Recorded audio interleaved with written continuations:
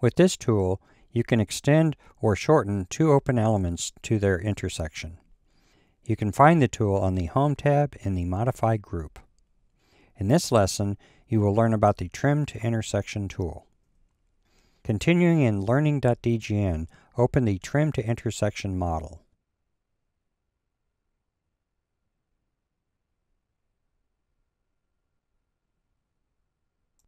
Select the Trim to Intersection tool, and starting with the green lines, click on the upper right set of lines.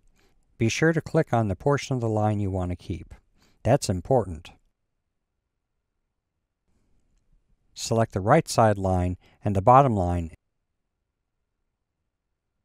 We'll continue doing this until we have a square.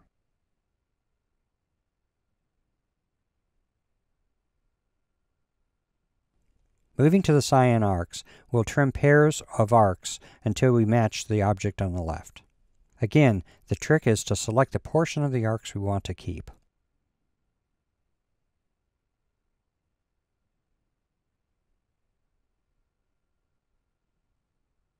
In the event the wrong arcs trim, select Undo and try again. Finally, select the orange line and arc to trim to their intersection. In this lesson, you learned how to use the Trim to Intersection tool.